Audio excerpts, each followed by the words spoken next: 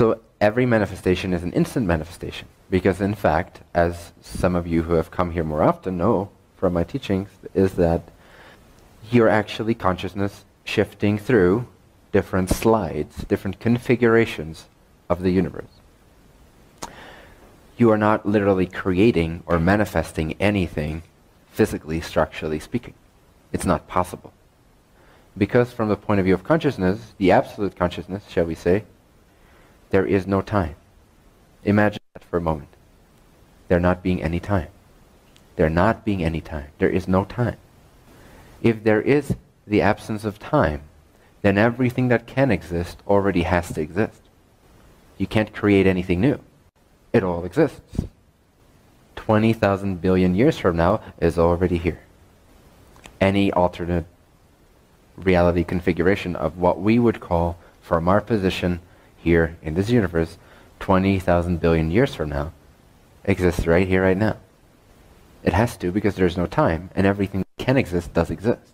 So it already exists. Where does it exist? Inside your consciousness. How amazing.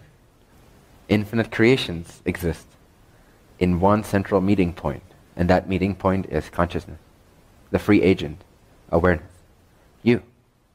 And you, as your I am individuation, are pouring a portion of yourself out into a particular linear, seemingly linear reality. And so your consciousness moves through a particular understandable, logical sequence of parallel universes all the time. Every second you're doing this millions, billions of times. So fluently, so fluidly that you don't have any idea that half of the time you don't exist. Every other nanosecond, nothing is here. And then every other nanosecond, there's another frame, another configuration of energy, another configuration of creation showing up inside your consciousness. Now if you do this a billion times every second, like a light switch flickering on and off a million times or a billion times per second, how would you know? But once you get this, it starts to make sense, because movement, you start to instinctively know that movement is an impossibility. Change is not possible, structurally speaking. Change is not a possibility. Something that is cannot become something else. It's impossible. Very logical. Maybe not yet, but at some point. It will be very logical that something that is cannot become something else. It's impossible. A frame will always be that frame, and every parallel reality is in a timeless stasis. It already existed before you had any awareness of your sense of self. And it will always exist 20,000 billion years from now. It will still exist.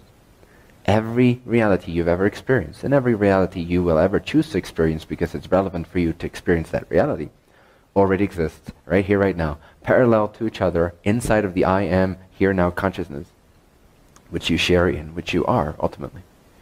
Something that is cannot change. Yet we experience change, we experience movement. How is that possible if something can change? It's because we're not actually changing what is. We're shifting through an alternate configuration of what seems to be here, which implies that every nanosecond you have a 100% completely different body, and there's a 100% completely different sun, and there's a 100% completely different Milky Way galaxy that you're conscious of. Like a projector light shining through the pictures that together form a motion picture.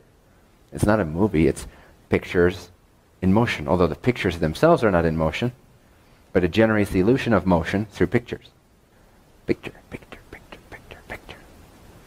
Right now you have a 100% different body. That's the only way you can change. You can't grow your hair. It's not possible. You can only shift to a body that has a different configuration of the length of its hair. Like I said, your unconscious is hyperconscious. It's superconscious, because that's what's taking care of all this. So you might be wondering, shit, I'm pretty intelligent. For me to move through all these alternate parallel realities, and while I'm focused on my relationship with something or to something in this world, seemingly lost in the sense of separation and illusion and circumstances seeming real, simultaneously, I manage that every billionth of a second, I'm moving into a parallel configuration of this universe where my body has a slightly longer structure of hair. That's pretty amazing. And that's just one aspect of the things that you constantly regulate. So what we call the unconscious is really superconscious. Does that make sense? And this is what is, or we could simply sort of generally call it the higher self or higher consciousness. And it is what is generating our reality in the way that we are generating our reality. It is what is regulating our agreements. It is what is deciding what is next and what is next and what is next, so that you, from your lower self point of consciousness, can actually be the participant in your own creation, seemingly separate but not really, seemingly the receiver but still actually the giver to itself, so that it can then focus only on the play inside of the stage, and it doesn't need to worry about the stage itself. The stage is set. You can change the stage, but the stage is taken care of for you.